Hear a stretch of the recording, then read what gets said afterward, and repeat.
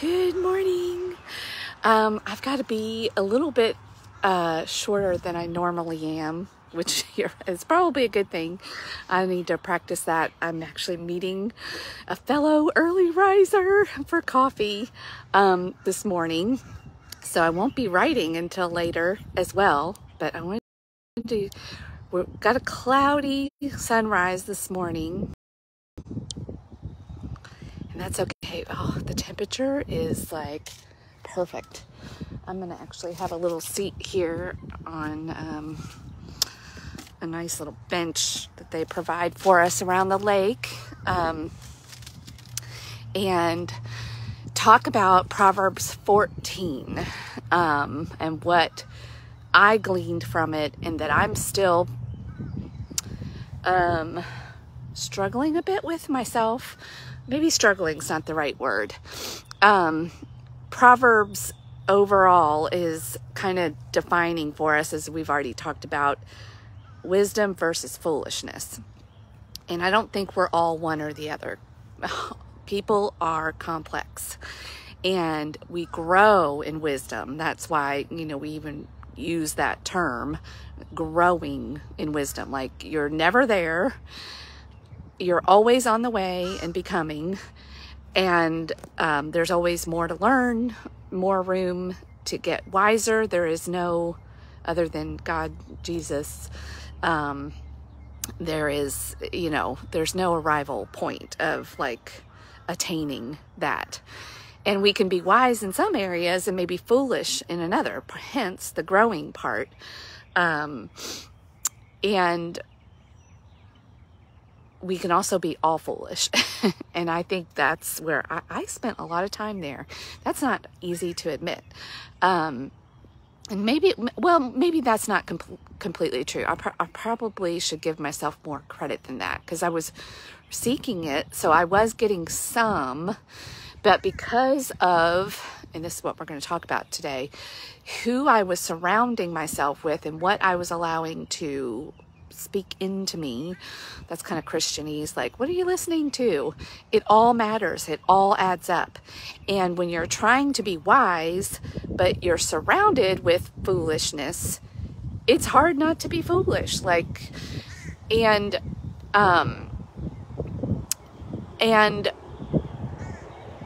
so when we talk about foolishness or even wisdom, there's a lot of words that have gotten used, even in the Bible and in Proverbs, are like good judgment, common sense. Like, well, what does that even mean? Because a lot of this, especially in today's world and with social media and fake news and even deep fake, it's hard to know what's real or true and what's trustworthy and not. And like, what are you measuring against? And this is why my personal choice is like, well, the Bible doesn't change. And this seems to work for people for thousands of years now, and going this way seems to work for people. The people who get it, the wise. There's a lot of fakers out there, and unfortunately those people derail other people from believing. There's a lot of foolish Christians out there, or I won't even say that they're Christians, and maybe we don't even need to use that label, but people that say that they follow Jesus, but it's just words. They're not living it. They're saying things, or maybe they think they're living it, but everything that comes out of their mouth is hatred and judgment. So they're even caught in foolishness. So what does it really mean? Like, what does this mean?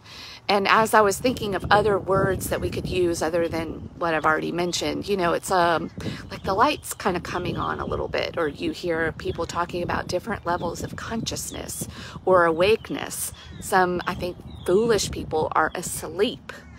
So, and they don't know they're asleep. Like, when you're asleep, you don't know you're asleep. You're dreaming. It all seems real.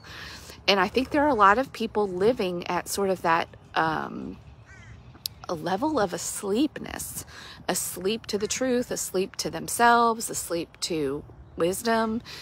And so they don't know. And we have a lot of people in our life that we love. Like, this doesn't make, that's why I think in this it's not necessarily a good or a bad. And that's what we kind of want to, maybe our tendency is, and our resistance to the word foolish, and that maybe I'm just speaking about mine, is that, well, if I think somebody's a fool, I think they're bad. No, they can be very good people, trying their best, doing their best, really, like, the intention is good. Because I think that's where I was. So maybe that's, even as I'm meditating on this and praying about it, you know, that's, I'm discovering or uncovering some of my underlying beliefs. Oh, look at this, y'all. This is a loon. Oh, he's being a little loony now. They're like swimming ducks. They go underwater. They're sometimes when I kayak, they'll kind of swim with me. Oh well, he's swimming now. Oh, there he is. He's getting some food now. Oh, my pinching and zooming is not. There he goes. If you didn't know better, and if it was a little bit bigger, it'd be like maybe the Loch Ness monster was really a giant loon. Because when they come up in their head, anyway, that's so silly. Okay, back to Proverbs and foolishness. So, and actually more about who you surround yourself with and the importance of it and why we struggle so much with this, or at least what I have struggled so much with, and maybe you'll relate, is, and when you start to wake up and your level of consciousness or enlightenment or wisdom, you know, those things start to develop and grow in you, you start looking around the people that are your people and you're like, oh boy, I really love these people, but like, how's this gonna work? Like, because we're like different now. And I think there's a real, like almost like a grieving process of, you know, as the truth comes on with that relationships may need to change. Not that you won't stop loving people or even spending time with people, but that the relationship might need to change in order for you to continue on your enlightenment, growth, wisdom, whatever word or label you want to use. And you start to notice. And the tendency, though, is because we love people so much, and this is where our foolishness might still show up, is that we want to really convince people that, you know, our way is the right way. They need to know what we know. Like, we're so excited about what we're learning and what's happening in our own hearts. And I think this is a perfectly natural phase to go through. But people that are growing in wisdom, probably because they've experienced that, they've done that, and they've learned, yeah, that's wasting your breath. But we do love people, and we know their hearts, and we know that there is goodness there. They just don't see it yet. They don't get it. Like, when you start to get something in a new way, even if it's, let's even put the Bible aside for a minute and our, you know, beliefs in this way. But let's say you get super passionate about fitness, and we all know those people, right? They just want us to, like, oh, they're so excited. They feel great. They really are experiencing a lot of like wisdom in that area, or growth or enlightenment. Like, oh, this is making such a big difference in my life. You need to do it too. And then they come at you, or somebody who, like me, who has maybe put the wine bottle down, or somebody who's put their cigarettes down. They've made this healthier choice. They're growing in wisdom in this area. And then they become like evangelists, like, you've got to do the, and you know, the truly wise person, as we grow, we realize, oh, I'm just making it worse. I'm probably making them smoke more, drink more, stay on the couch more. I'm not really helping. Somebody who's already on that path and listening and wants that information, of course, you know, they're going to be like, yeah, tell me more. But that's what the truly wise person knows. They're like, oh, when they're ready, they'll come to me. I don't need to like force it on them. I don't need to tell them about it. Like, I can just be this different way and it will naturally attract people. And I think Christians the same way. Now, of course, we have some specific instructions in the Bible to go and make disciples. But Jesus also role modeled how to do that. And a lot of us don't follow that role modeling. Let's say we go in the opposite direction. We go in the finger wagging and whatever way. But anyway, that's not specifically what we're talking about today. I got a little off track. But the point I want to, maybe it's not even a point I want to make, but something to get you to consider if you're struggling in this in-between stage of maybe growing in an area, but maybe you have a lot of people in your life, friends, people that you really love that aren't there. They're not on that path with you. What do you do about that? And that's a real struggle. That is a real struggle because you want to be in relationship with these people. Maybe you're married to them. Maybe they're family. Maybe they've been lifelong friends. So how do you do this without, and that is specifically when I looked at Proverbs 14 verses 5 through 10. It talked about mocking. It talked about people that laugh at guilt, people that, surround themselves with fools. Like we have a lot of influence, but similarly, we also are very influenced easily. All you have to do is spend an hour on social media or 5 minutes and know that. Or if you're listening to the news all the time and taking in all the negative stuff, you're going to probably spend some time worried. We cannot help but be influenced by what we take in. And the wise person knows this and does things to safeguard or put up guards and doesn't spend a lot of time and energy being influenced or even trying to convince people that they need to come over to their side. There's probably a time and place for that and maybe some limits on that when people are open to hear. So I'm not just making like blanket statements. I'm talking about you. I'm talking about me and who and what we surround ourselves with on a regular basis. And it can either be an energy suck and to keep you in the tension and possibly backsliding or questioning where you are now, what you're learning, the direction you're moving in. Because people that see you changing may not like it. They may love you, and out of love and concern, they might mock. They might make fun of. Because you've triggered in them, oh my gosh, they're changing. They're going to pull away. And what's going to happen? You're triggering a fear, or maybe you're even holding a mirror up to them and they don't like it with their behavior because maybe you were drinking buddies or food buddies or lazy buddies. Like you were doing all the things together and now one of you's decided, you know what? I want to get healthier. I want to do, or maybe, just sitting around listening to dumb stuff all the time. Like one of you wants to change and they think they've learned something. And then of course the inclination for the person learning, they want to take their friend along with them. The person on the other end is like, I don't like this change. Why? And they might make fun of and mock and all those things and get you to stay the same. Like, what are you doing? Like, they don't want to lose their friend. There's a threat on both sides of that equation and how you both handle it.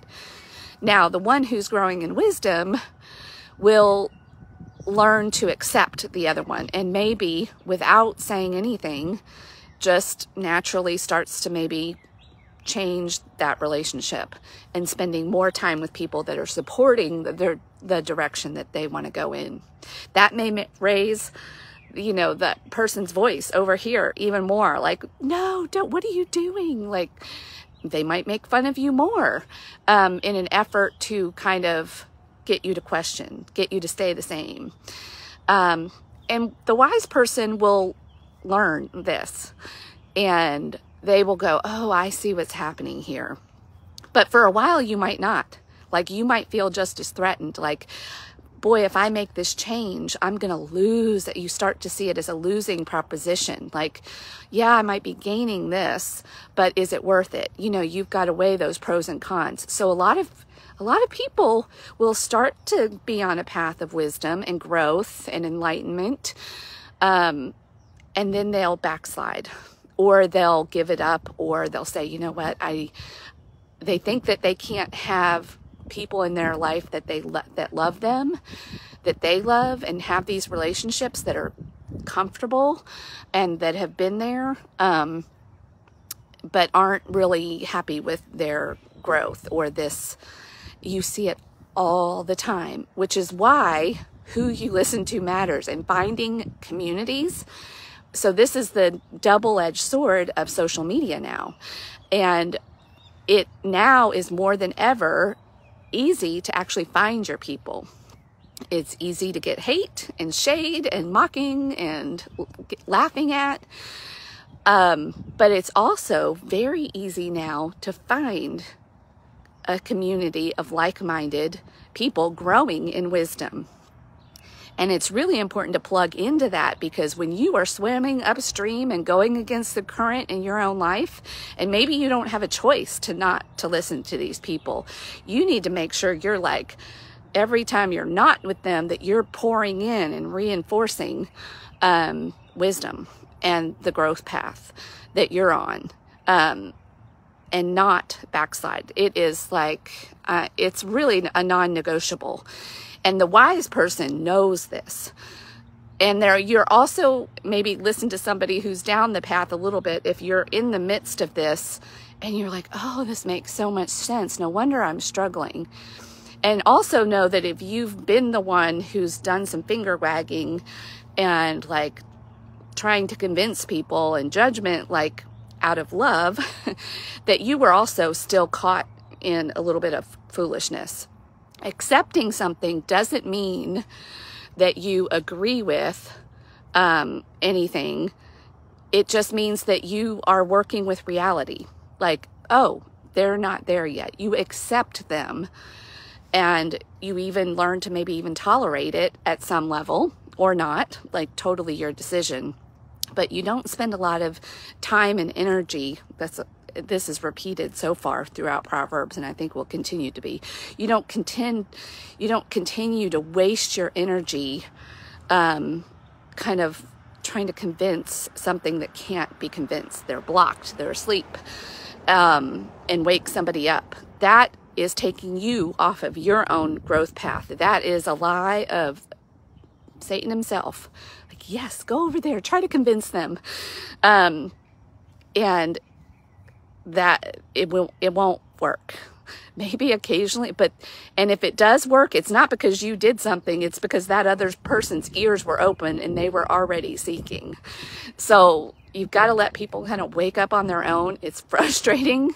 And it's hard when you love somebody and you see the potential and you see them not making the choices that you think they should make, but it's not yours to make. Everybody's on their own journey. God gives us free will, and you know, you need to stay focused on your own growth and what you're trying to do. We need as many people on this planet to wake up right now, at this time in history. And it's, we're just coming out of a worldwide pandemic. The world literally seems like it's on fire. We're having like a global reset. We need wise people growing in wisdom and waking up, and trusting that where seeds have already been planted and ears are opening, that they will hear you. But don't go over somewhere wasting your voice and your energy on somewhere where it's blocked. That you're just adding to the foolishness. You're still stuck in foolishness. Just go, like, I don't care if anybody listens to me. I don't, like, whatever. I have learned, but I have been through that foolish stage, and I'm sure I will be in it again because I'm human. where I will just be so frustrated because I'm spending time seeing the potential in somebody and seeing them start to wake up, and then even when they fall back asleep or go back to their old community and their old way of being. Anybody who's spent any time around the prison ministry, oh, this is like, you see them get it, they're searching it, and then they go right back home and right back to their hometown because they love these people. This is where they know, but they're literally going back into the hornet's nest thinking, oh, but I'm different. I can handle it. No, that is like intentionally. Anyway, I could go on and on about this, but we all do it. We all do it. And it's hard, which is why you've got to be intentional. Just be so intentional about what you are putting into your mind. The television you watch, the music you listen to, the groups and people that you belong to. Be wise, be wise. And if you have to spend time with fools and you don't have a choice about it, love them. Love them anyway. Keep quiet. Bring out and encourage, because you don't know what's beneath the surface of that fool, because you were a fool once too, and there was something happening in there. So don't just trust the surface level, and just be who God's calling you to be on your growth path. You just keep growing. Your light will shine naturally. People will see it. They will be attracted to it. And don't trust just the outside foolishness that you see. There could be seeds of wisdom growing and ears being opened. And we are attracted to light, just like moths to a flame. We are attracted to that. So you be the flame, shine, all the things. All right.